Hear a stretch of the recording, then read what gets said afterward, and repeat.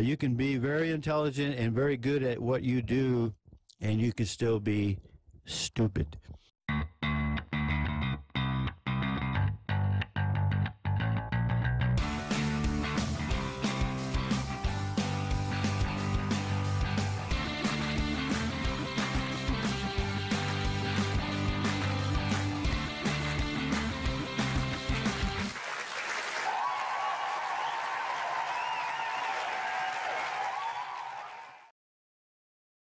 There you go. Well, this is the last time that we're going to be doing this, because gravity's getting us down, obviously, you know, all of that weight upon us, you know, it's on my shoulders, you know, and talking to these globies and these people who dream an awful lot, kind of like does wear you out, kind of like gets tiring. So we're going to do one more demonstration, and this should seal the deal, of course. So we've changed our setup. We're using white paper so objects can be seen better. What else have we done? We've reinforced, we put tape, duct tape, gaffer tape around the bottom there just to reinforce the plate at the bottom, because we are going to drop, and we've also placed our gauge closer to the tube, so it's more, so we get a better indication of the lack of pressure inside the tube from the vacuum pump. So, and what the objects we're going to drop, are these two here. We've done this before, but what we're going to do this time is we're going to drop one in air, we're going to drop them in air, and we're going to drop them in vacuum, because we were quite fortunate that our ball bearing, 30mm diameter ball bearing here, didn't cause any damage to our vacuum tube. So here we go, we've got 112.28 grams.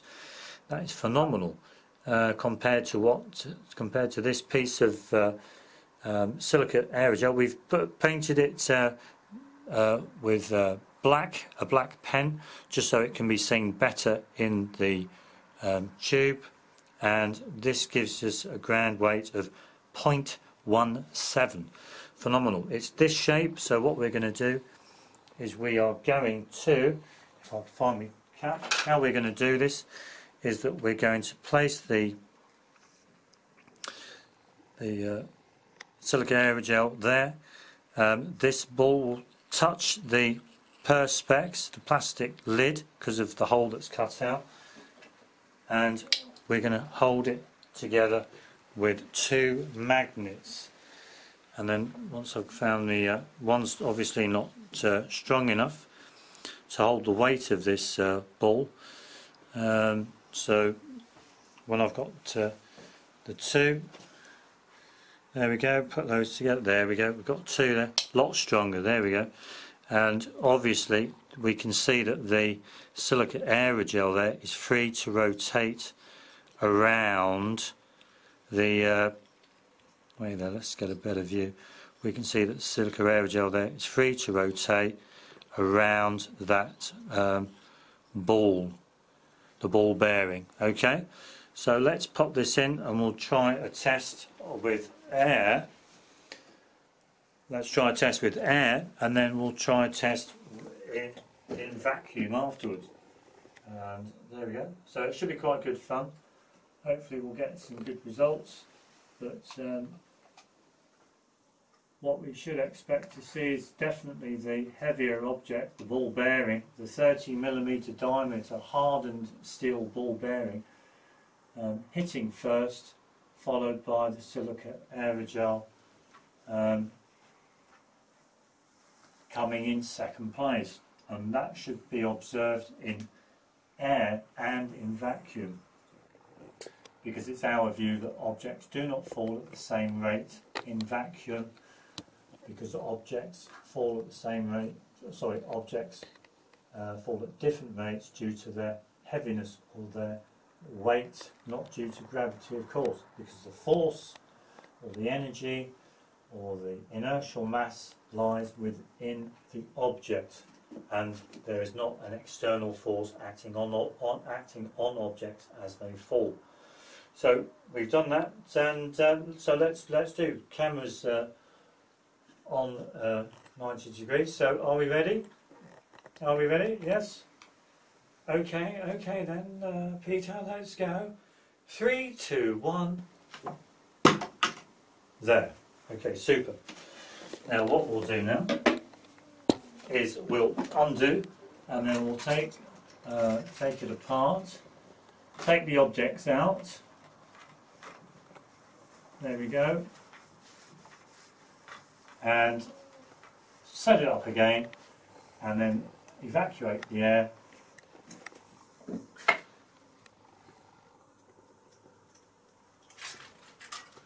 There we go. Superb. I have to admit, this copper comes in very handy. Okay, there we go. Let's pop this out. That worked quite well. I've always been a bit worried about dropping that ball bearing in there.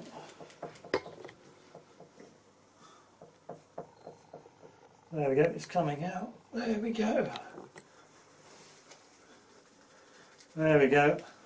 Yeah, that's the only trouble with these. I'd never like to be a skydiver because you've always got to get, or a skier, because you've always got to go back up to the top once you're there. At the bottom, you know, that's the only worst part of it all. It's the same with this. Once you do your job, you've got to get them out of the tube. Right, okay, they're done. So let's set this back up again.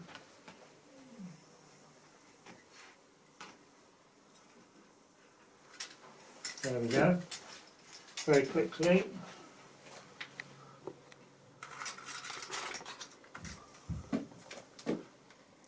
There we go.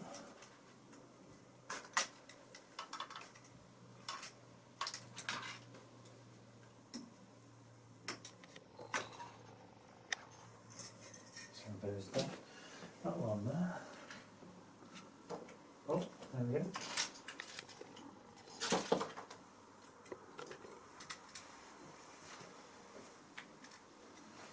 There we go, that's better. Okay, so we're there. So let's get the top on. So we've got spirit level as well. Let's check the vertical. And I'm sure that's pretty good. I don't think you need to look at this because, you know, I can see that's pretty good. Okay? Yeah, I mean, you don't need to worry too much about vertical.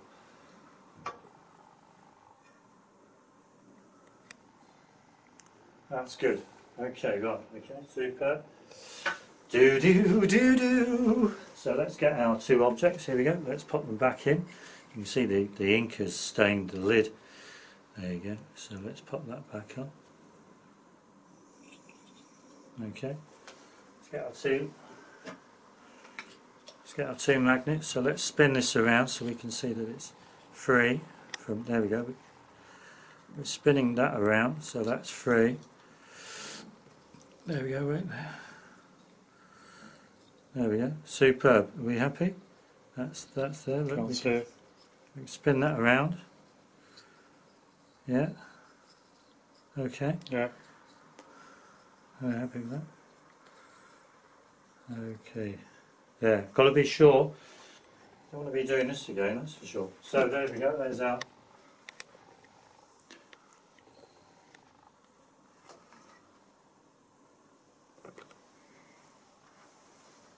And there we go. So there we go. So there's no editing to the video, there's no cuts. We're going to hopefully show that there is a vacuum present within the tube, and so what we should expect to see in this demonstration is the heavier object fall first. And at a much faster rate of fall over the 2 metre drop. So there's that, and that would mean that the reason why they fall is simply because of a property within the object. So let's switch the vacuum pump on. There we go. And we clearly see that the air is being evacuated from the system. There we go.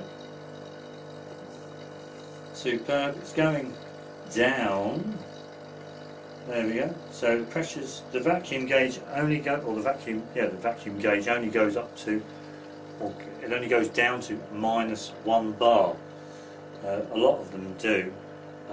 It's purely, I suppose, because you don't need to go any further down, do you? Because really 0 would indicate the presence of a vacuum. So we're going to leave this running for a little while, and all ready for drops. And then what we'll do is we'll have a look at the slow-mo, both in air and vacuum, compare them, and hopefully we will see that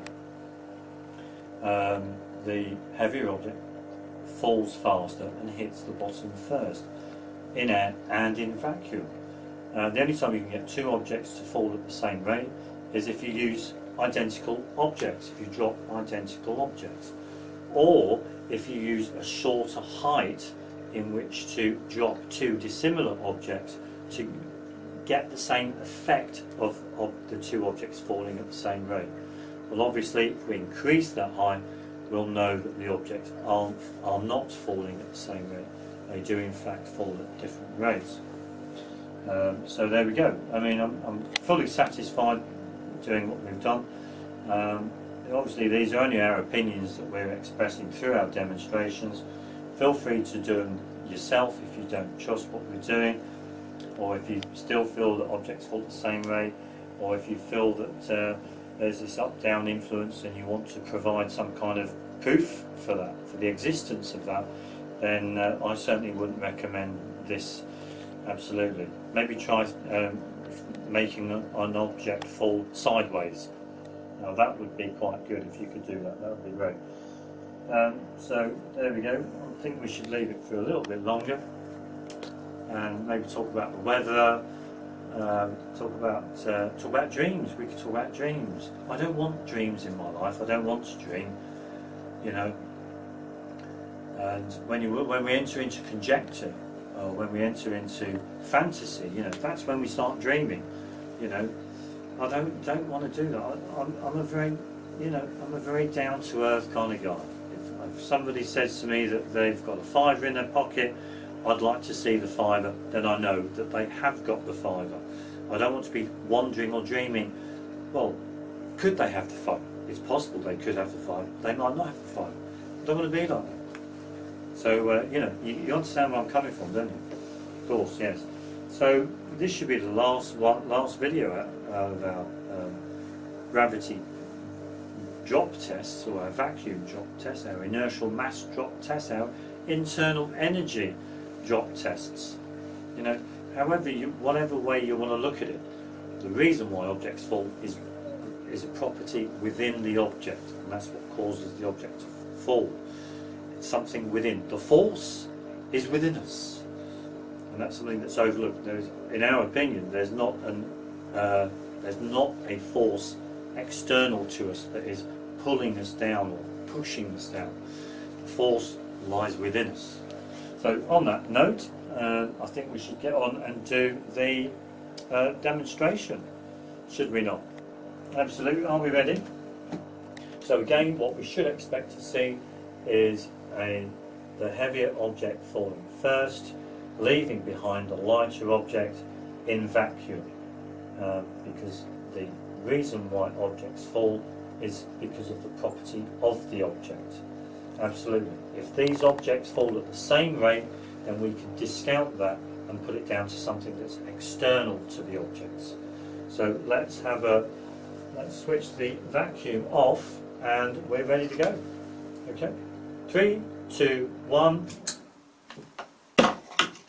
There. Done and dusted. There we go. Just check the pressure on the vacuum gauge. There we go. And we're going down. We have way over -1 bar there, didn't we? That time. So there we go. So there's just under -1 bar still in the tube, or still in the system now. So we've done quite well. So let's have a little look at the recordings of air vacuum and compare the two in slow motion. Okay? There. Okay.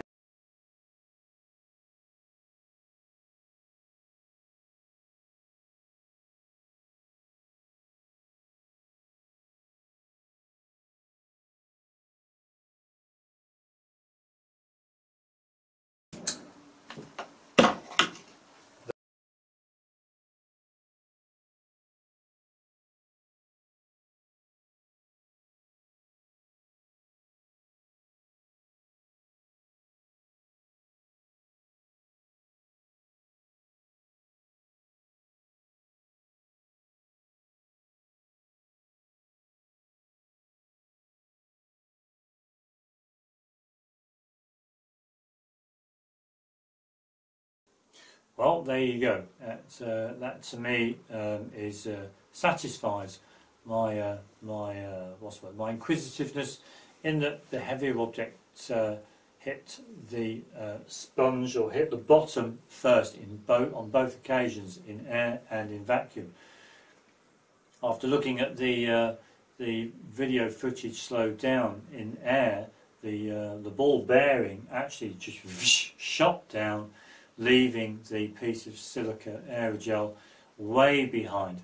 And when we looked at the video footage of vacuum, we saw the ball bearing hit the sponge here, and the aerogel, the silica aerogel, was around this point here. So the distance was at least ½ a metre compared to when both objects left the cap at the nearly ½ a metre. Nearly ½ a metre, absolutely. Compared to the distance at the top of the tube. It's a clear indication that objects fall at different rates in vacuum. It's a clear indication that what causes objects to fall is something that is a property of the object and not an external force or influence acting on the object. So there you go. I mean, we don't need to do any more. It's all done and dusted. Thanks ever so much for all your comments that you've left. And now we can leave gravity behind and move on to better things. The Earth isn't round, it's flat. How do you know? I've observed it in all my travels over Europe. It's flat. Everywhere it's flat.